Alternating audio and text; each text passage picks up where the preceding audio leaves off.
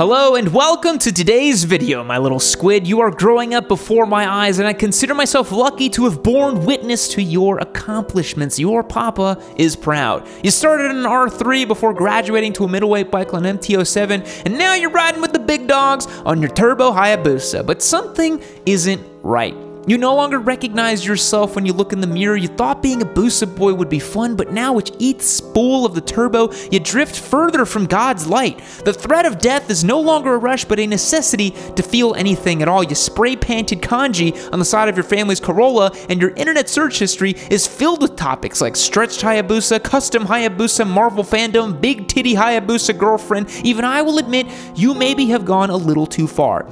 Thank you for coming with me on this. I want to relieve you of the heavy burden of the Busa boy lifestyle. Just call me Paul Yam. It is time to return to form, to the true two-wheeled machine that trumps a performance motorcycle in about every way. The step-through scooter. Automatic transmission, storage compartments. Is this the purest form of motorcycling? Well, probably not, but it could still make sense for you to own a scooter as a motorcyclist. Today's video is sponsored by our friends at Cardo. We'll talk more about that later in the show. Before we get started, take a second to click that notification bell so you'll be the first to know when we turbocharge a Honda Ruckus. Let's go! The motor scooter has been around since the early 1900s, but it gained popularity in post-World War II Europe as an easy option for easy, convenient personal transportation. The scooter is unique in the two-wheeled world in a few ways. Most noticeably, it is the step-through design that has been ubiquitous of the style since its inception. This allows the rider to sit fully within the scooter in a relaxed and comfortable position with their feet on the floorboards and arms right in front of them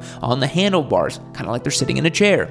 Unlike a moped, which necessitates pedaling to get the engine started, a scooter receives all of its power from a small displacement engine, usually ranging from 50 to 200 cc's, although there are some large displacement scooters available, but that kind of defeats the purpose, if you ask me. Additionally, most scooters come with a fully automatic transmission, so no need to shift at all like you do on semi-automatic bikes like the Super Cub. Before we go any further, I also don't mean an electric kick scooter like those kinds you see drunk white ladies eating shit on if you happen to be on downtown on a Friday night. Those are not cool. Did you know most motorcycle manufacturers still make scooters to this day? I know, right? Who knew? There is a secret scooters tab on most manufacturer sites that Big Motorcycle doesn't want you to see. Squids hate him! Get cheap, easy, and fun transportation with this one simple trick. Here are some examples of the types of scooters I'm talking about. The Honda Metropolitan. This scoot has a 49cc single-cylinder engine and automatic transmission and weighs just 179 pounds. It's got that classic step-through design and a functional 22-liter storage area. For Americans, that is almost 6 gallons. That's a lot of hentai.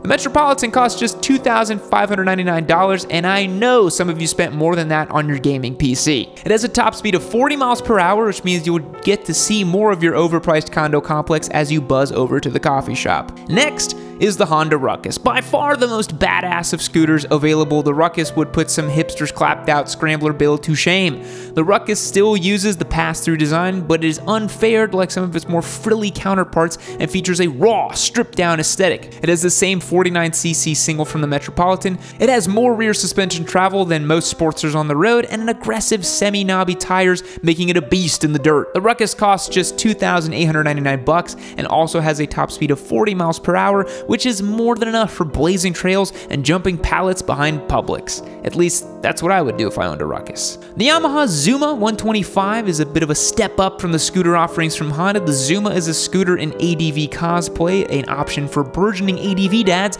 who lost all their assets in the divorce settlement. The scooter has a 125cc engine, has both fuel injection and liquid cooling, and it makes 8 horsepower. Laugh now, but by the end of the video, you'll see. There is no adjustable suspension, but it does have disc brakes in the front and rear, which is a nice touch.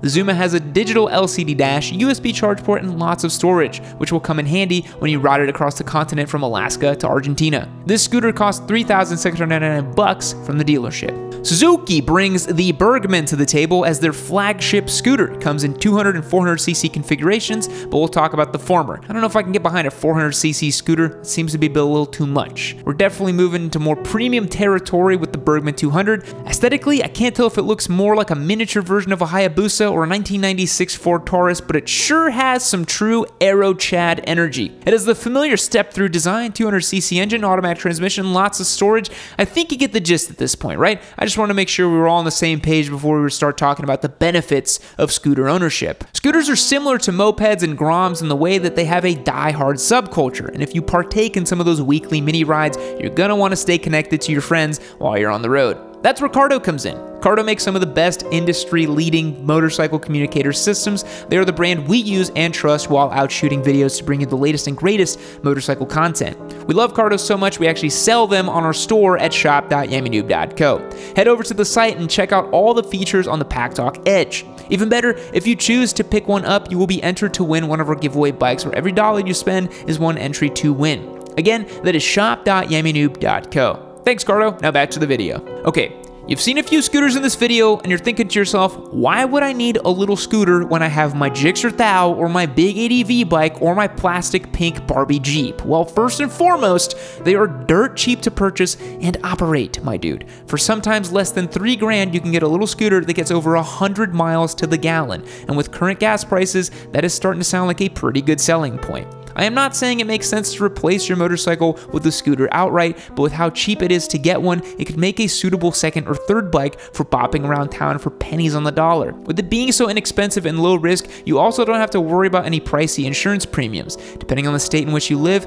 certain smaller displacement scooters also have less strict licensing and registration requirements, so you'll see some of the cost savings there are as well. Thinking of a scooter as a fun way to keep the miles off your main bike and not have to spend any time in the cage you call a 2017 Nissan Rogue One Star Wars Edition. Scooters are just really fun to ride too. Sure, motorcycles are fun too, and that's why we're all here, right? But a scooter is fun in a goofball, low risk, slow speed type of way.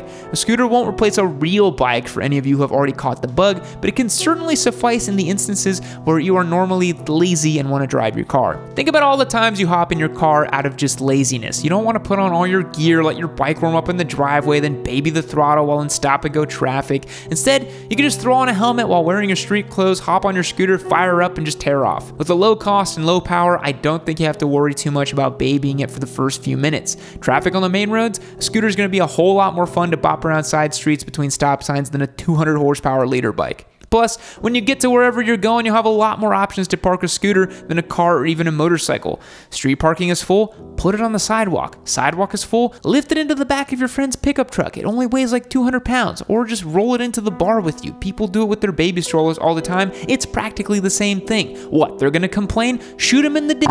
A scooter can be a good option for your around town commuting if your motorcycle's limited on storage. Just kidding, don't shoot them in the dick. I said that a while back, don't actually do that. If you ride a big boy bagger or ADV bike, you can just skip this section because it's not pertinent to you. But imagine this, you're on your sport bike and decide you want to stop off and get a sandwich. But just after you order your food, you remember you have to get home between noon and 4 to let the cable guy in. What are you gonna do? You didn't get the 6 Sport Touring saddlebags for your Busa, and you left your Pokemon backpack at home. So you can't carry it in the back because of all the clutch work you're gonna have to do on the ride. So in the trash the sandwich goes, a pitiful thing. But had you been savvy enough to invest in a scooter, you'd not only have storage capabilities for 12 sandwiches, but with no clutch, you could practically drink a Diet Fanta on the road while you're at it. It is honestly hard to contest the practicality of a scooter with maximum storage options. A scooter is also a super environmentally conscious way of commuting in places without great public transportation. It is probably the most efficient way to have a gas-powered personal travel vehicle with the lowest carbon footprint. An electric motorcycle or even electric scooter are going to be plagued with the limitations of range anxiety and lack the charging infrastructure, but a scooter runs on dead dinosaurs the same way your big boy bike does. It just drinks it in a much smaller quantity. In most instances, you don't need to use an entire big car to move you across town, and while most of us would still prefer to use our motorcycles anyway, something about the idea of having a small displacement scooter to get you from point A to point B